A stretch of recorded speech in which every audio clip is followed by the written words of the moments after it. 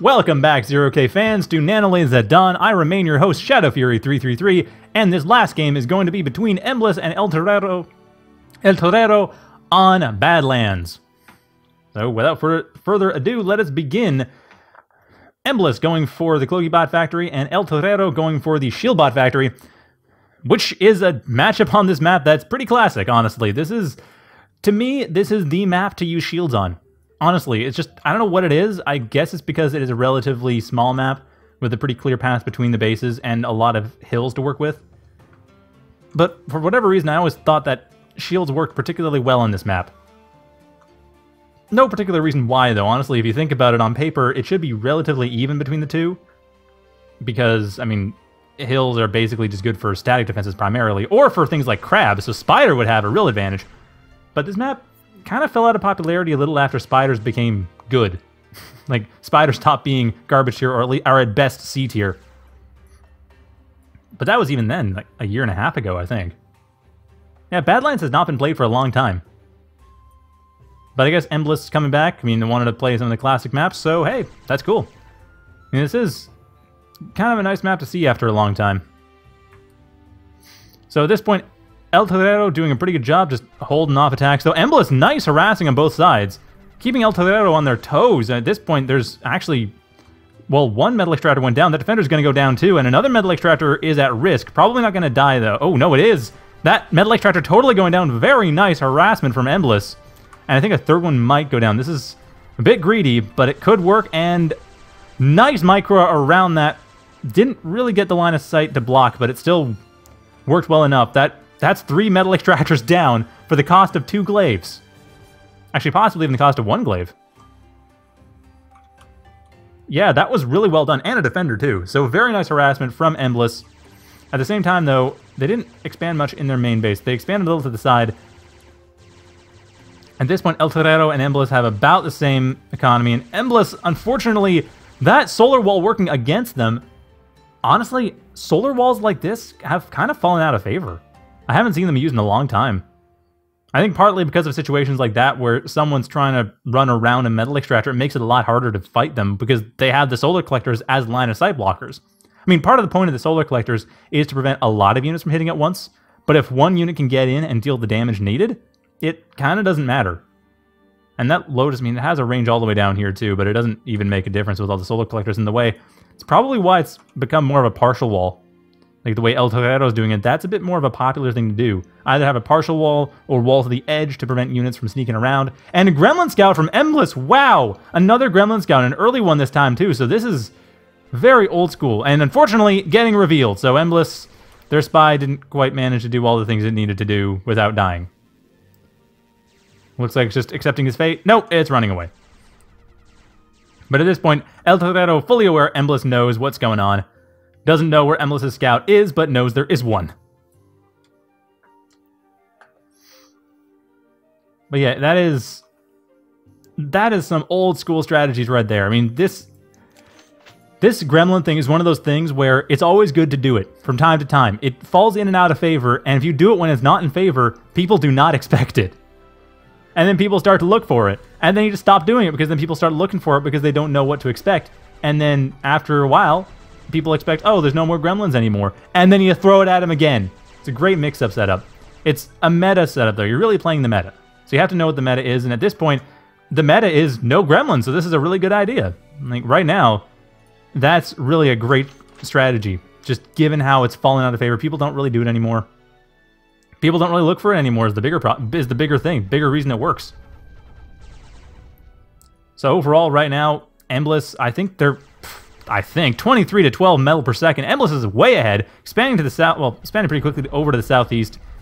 Really stopping ElTorero from attacking, even with the roaches. Nice defense here, though. Roach is dealing with a few of these glaives. Looks like, yeah, just one roach, but hey, that's kind of what ElTorero needs to do. They are falling behind an economy. Emblis able to just reclaim the middle of the map. I mean, that's what they got the economy from, but still getting to the southeast pretty easily. ElTorero expanding a bit slower, so right now, Emblis still harassing in here, still taking out metal extractor after metal extractor, keeping ElTorero's economy down, and keeping their own economy pretty well defended. So honestly, at this point, Emblis, very nice hit and run attacks, getting hit by a couple roaches, but honestly, there's been a lot of value so far. And of course, the gremlin's still here. The gremlin is here, so when the shield ball switch happens, or say a rogue switch happens, Emblis will know right away. And are they aware of this? This is the one thing about this map, though. And they are. They do have radar in the position. The one thing about this map, the one thing about the way the lanes work in this, not so much lanes, but these valleys here, radar in this map is kind of weak. It ends up feeling a bit bigger than it really is just due to the way that radar works. You have to build a lot of it, but it looks like this radar is in a good enough position. It can look through here and find all these bandits coming in. The Zeus, however, is going to have a hard time. It should be able to take out 2 or 3 bandits before going down, but it is screwed. Actually, not even 2. Not even able to get in enough. It can't turn around. What the heck?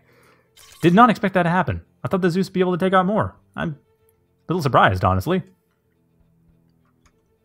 Yeah, ElTorero trying to turn this around. They're trying to get their own harassment in there. And Emblis commander with, well, no real upgrades right now. Bandits could be a problem. Main problem, though, is the northwest. And also, the southeast, yeah, the expansion is being slowed down a bit. It hasn't been actually hampered in any specific way, but it has been slowed. And now we see there's the outlaw. Are there thugs yet? There are thugs upcoming. Or forthcoming, I suppose. So that is going to be a thing. That's going to be a thing to deal with. But, like I said, Gremlin here, so Emblis knows. As long as Emblis is paying attention, it is not going to be a problem. The only problem, though, is that these are a lot of bandits, and what's there to deal with it? A warrior, a Zeus, which doesn't do much. Ticks, which do actually quite a lot. And otherwise, not much else. Defenses in the main base are going to help, but oh, there's a warrior. That's good. That warrior is necessary, but is it going to be enough? And I think at this point, ElTorero is starting to really expand hard. Like, they're getting their... Even without reclaim, they're already 5 metal per second ahead. And the harassment coming in here is not being dealt with. Not sure what happened, Emblis. They didn't disconnect, did they? Oh! No, they left the room. They didn't leave the game. They're still connected, but this is not good for them. I mean, their early harassment basically being responded to in kind later on, which, at this point in the game, given that there's a pretty good territory advantage for ElTorero right now, that's not what Emblis wants. Yeah, I don't understand the Zeus here. I think what they're expecting is the Thuglaw Ball, where the Zeus would make some sense. But against all these bandits, no. Glaives and warriors, primarily warriors if you're not going to go for counter raids. But at the same time, there are some counter assaults, which is where the Zeus does work fairly well. And ElTorero's commander, it's not going to be too threatened at this point. Bandits forcing the Zeus back, and there's not much that the commander is losing by being forced back a little bit right now.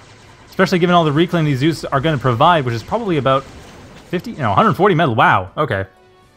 That was 150, but no, not quite, but still close. ElTorero is actually losing a fair amount in the north. So this is still working kind of interestingly. There aren't a lot of bandits left either, and ElTorero is... They're still building a few. That is the one thing. The bandits are not gone. But that warrior being a problem... I mean, the thing is, the Zeus is tanking the warrior. If the warrior gets hit by the rogues, it's dead. And now, oh man, that was the problem. The thing is, the Zeus is the defense, the warrior is the offense. If the warrior dies, then the Zeus basically can't live, because it cannot deal damage fast enough to survive. And vice versa, the warrior dies because it doesn't have something tanking for it. And Emblis' commander trying his best, but it does not have any easy way of getting through this. And a tick trying to...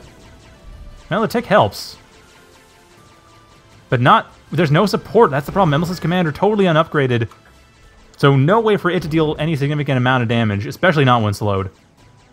ElTorero has lost a fair amount of economy and territory space, though. I mean, Emblis is not letting this go easily. But it is going to be still an issue. I mean, there needs to be some rebuilds going on here. And has this not been rebuilt the entire game? I don't think this metal extractor over here in the south side of the map has been rebuilt this entire game. And now Emblis' commander under a lot of threat. Another tick to try to deal with it, but it's not going to be there. And Emblis losing their commander. Next thug shot. The next one that hits. Down it goes, and I think that's going to be GG. These two Zeus over here fighting valiantly, but once they're down, that's going to be it. I mean, Emblis right now, that was actually a big blow to their economy, losing their commander like that. Not to mention the reclaim potential that was lost. Oh, if those warriors had come in like a minute earlier, that would have been a totally different story to the southeast. But unfortunately, a little bit too late. I think that's the big thing, and Emblis pointing out in chat, they built Zeus too early, and I agree. The warriors are... I think that's the one thing Emblis didn't quite realize. Warriors have health regen now. It's a bit of a newer thing, but they do, and it's helpful. It's a big buff. Even with all the nerfs they got after the massive buff, they were still massively buffed. So warriors are great to have. Their weakness, of course, is speed, as always, but hey, if you can get through that, and if you have Glaive, like Glaive Warrior is pretty good setup, and Scythe is also a good one. Zeus, I can see it working really well against the ball. But until the ball's set up, or if there's a bunch of rogues out, because they would be, that's where Glaives come in, dealing with the rogues. And like I said, Emblis knows what's up. I think they just didn't realize that warriors are that powerful of units. Although it looks like Emblis is trying to take advantage of the hill. Do they know? No, they don't actually know. It's going to work out, though, because neither is ElTorero. Yeah, ElTorero just getting an unpleasant surprise with their rogues. Unfortunately, not unpleasant enough for Emblis' liking. That's a good position of the warriors, though. Just get it behind the crest of the hill so that when the units try to get through, it's not totally obvious until it's too late that there's units there that really depend on having a very close range shot to their opponent. Because that's the warrior's main weakness, and crests of hills are great at just dealing with that weakness. But it looks like... Oh yeah, this is what I mean. This is exactly what I mean. Out of combat regen. Which is not going to matter for that one warrior, because... Wow, that was blown up with extreme prejudice. The only way I can refer to that particular method of death. But otherwise, yeah, 20 health per second out of combat. Still, just not enough stuff. Emblis just does not have the economy to build up what they need. And they aren't rebuilding this metal extractor. They aren't rebuilding a lot of metal extractors. They're trying to rebuild the one over outside of their base, but not the ones that are really safe. I don't know why, but I think they're just getting distracted. I think they're getting really focused on trying desperately to just push away everything ElTorero tries to do. Which is not enough, I'm afraid. That really isn't. But yeah, I just feel like if basically they've been building the units they're building now 5 minutes ago, and building units 5 minutes ago now, the Emblis would probably be winning this. That flip around would probably do the trick. And even right now, I think... maybe. Is there, I mean, if they rebuilt this metal extractor, that would help a lot. And they are getting the warriors and glaives they need, but unfortunately a lot of rogues were built. And it's dealing with that that's the problem. And yeah, scythes do have passive regen, or I'm fairly certain they have passive regen. Let's see. They have it, yeah. Idle regen. It takes 10 seconds out of combat, but then they heal 20 health per second. And given the way scythes work, they're often out of combat, so that actually works really powerfully. And glaives, why do they march into the outlaws? That's a good way to die. That's actually why outlaws are there, to protect the thugs from glaives. And also to slow down nearby units so thugs have more time to shoot at them. And yeah, that is game, unfortunately. But yeah, it really just came down to the wrong order of units. I think that ElTorero thought that Thugball would come sooner or something. Sorry, Emblis thought the Thugball would come sooner or something, or maybe thought that Warriors wouldn't work, but that was still interesting. And given that Emblis had just come back, I think that was a really good game for someone who's probably fairly rusty. I mean, I'm quite impressed. Especially the early part of that game. That micro very early on, getting rid of those metal extractors, like 3 metal extractors for 2 glaives, that was a good deal.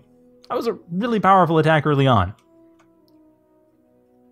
I just feel like it wasn't as capitalized on as it could have been later in the mid to late game. But anyway, that was that, and that is going to be it for me tonight. So thank you for watching. And as I keep pointing out before, I do have a Dark Souls 3 thing I've been doing as well, which you can watch that too on the YouTube channel. But yeah, that is it for this. Actually, bigger, more important, and less self-promoting... Okay, why is self-promotion a bad thing on my own channel? So it probably isn't a bad thing. But in a less self-promotional context, I am not going to be here this next weekend. So there's not going to be a cast on the next weekend, Saturday, Sunday.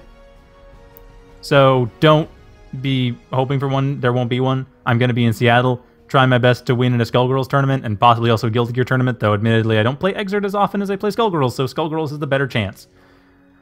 I don't know. I'll be happy if I go 2-2, honestly. Even 1-2 would be about the same as last time.